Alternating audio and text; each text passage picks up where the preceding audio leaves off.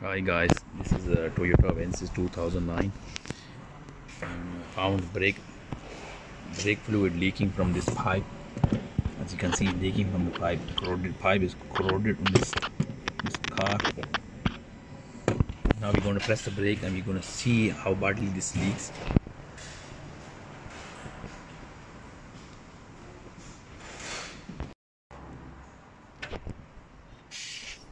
As you can see, it's leaking a lot fluid from this hydraulic fluid from the pipe, and no brakes works from rear as well. On driver side is cross pipe going.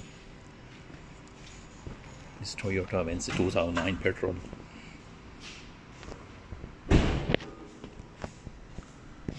Too much hydraulic oil everywhere.